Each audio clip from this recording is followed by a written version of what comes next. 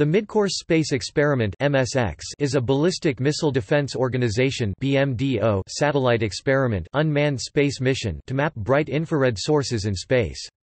MSX offered the first system demonstration of technology in space to identify and track ballistic missiles during their midcourse flight phase. History. On 24 April 1996, the BMDO launched the MSX satellite on a Delta II booster from Vandenberg AFB, California. MSX was placed in a Sun-synchronous orbit at 898 km and an inclination of 99.16 degrees.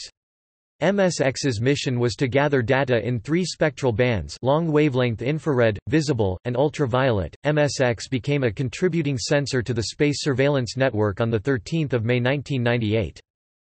The only person on record ever hit by space debris was hit by a piece of the Delta II rocket that launched MSX.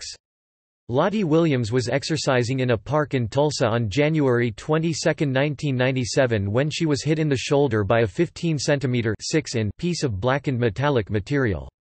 U.S. Space Command confirmed that a used Delta II rocket from the April 1996 launch of the Midcourse Space Experiment had crashed into the atmosphere 30 minutes earlier. The object tapped her on the shoulder and fell off harmlessly onto the ground. Williams collected the item, and NASA tests later showed that the fragment was consistent with the materials of the rocket, and Nicholas Johnson, the agency's chief scientist for orbital debris, believes that she was indeed hit by a piece of the rocket. Operations.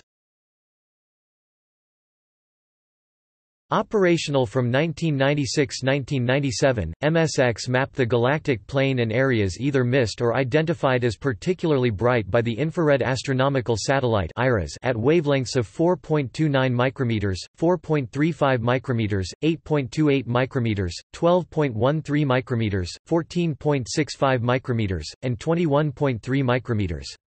It carried the 33 cm Spirit 3 infrared telescope with solid hydrogen-cooled 5-line scanned infrared focal plane arrays.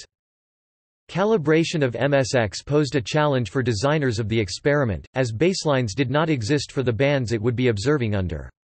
Engineers solved the problem by having MSX fire projectiles of known composition in front of the detector, and calibrating the instruments to the known black body curves of the objects. The MSX calibration serves as the basis for other satellites working in the same wavelength range, including Akari 2006–2011 and the Spitzer Space Telescope (SST). MSX data is currently available in the Infrared Science Archive (IRSA) provided by NASA's Infrared Processing and Analysis Center (IPAC).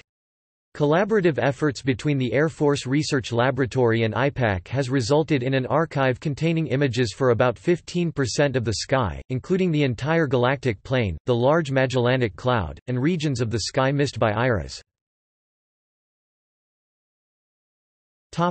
See also: List of largest infrared telescopes. Notes. External links. The Midcourse Space Experiment Point Source Catalog version 2. 3 explanatory guide from Vizier Catalog Service. The Spatial Infrared Imaging Telescope 3. Welcome to the MSX Showcase.